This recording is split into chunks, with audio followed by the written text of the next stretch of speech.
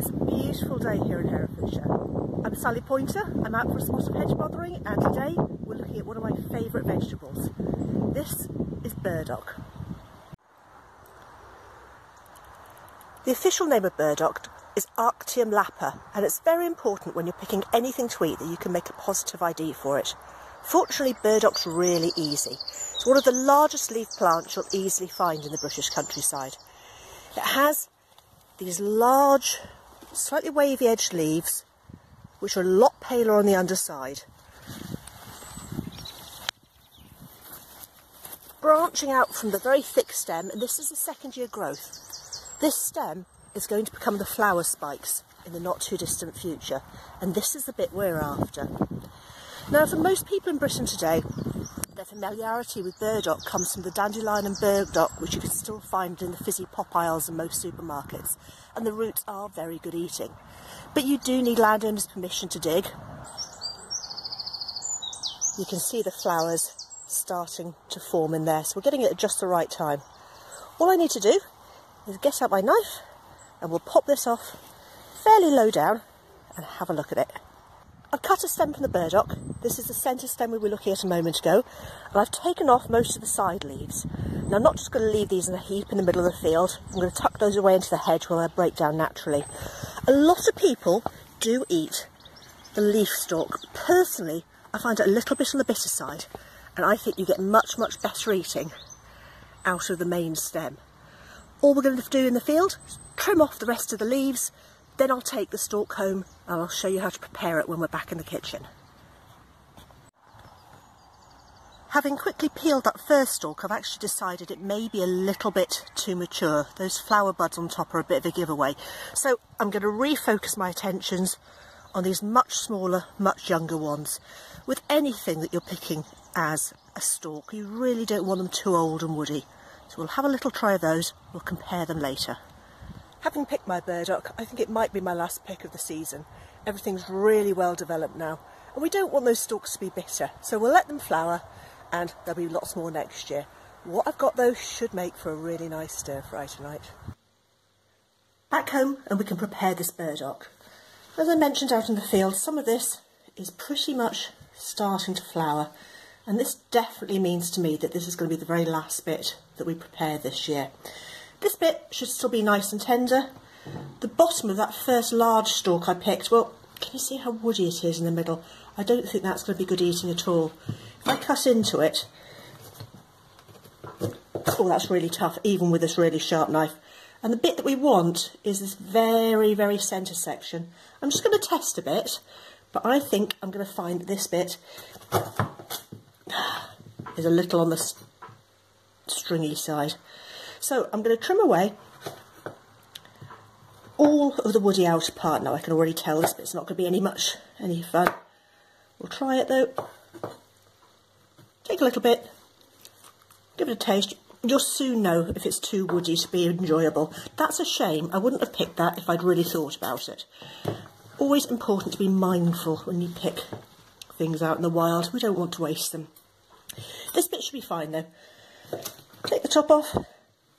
Take it into sections, and it's that lovely white or very pale green centre section we're after.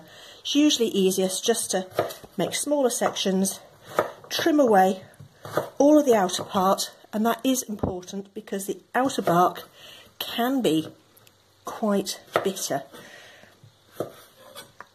I'm going to cut these into smallish pieces. I'm going to be stir frying them very much like bamboo shoots, I suppose, and put them into salt water where they'll sit happily until I'm ready to do dinner later. So just trim away all of the outer section. Now, people have been eating burdock probably for many thousands of years. It's native, or at the very least naturalised, to most temperate areas, which means you find it all the way from China, through Northern Europe, through Britain. It's certainly mentioned in medieval writings for medicinal as well as culinary purposes. Hildegard of Bingen is quite keen on it, for example. I don't see any reason at all to suppose that it's not something that was eaten by our prehistoric ancestors.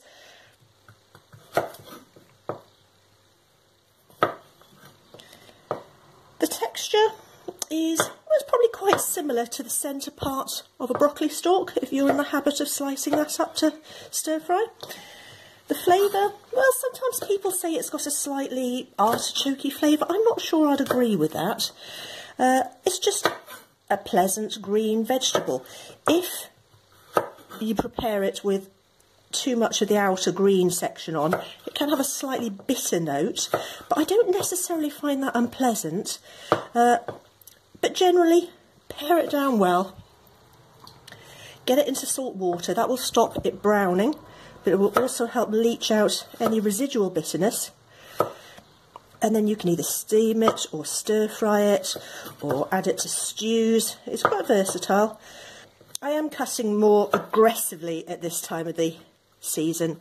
Earlier on in the year, pretty much all of the stalk was worth eating, but it's got to be pleasant. There's no point eating everything just because you picked it. If it's not nice to eat, well, you've not really gained anything, have you? So I'm going to cut this right down. If you get to a bit where you're not sure, again, take a little off, give it a taste, decide whether that's to your taste or not. And so far, so good. We're not getting a bad yield off this.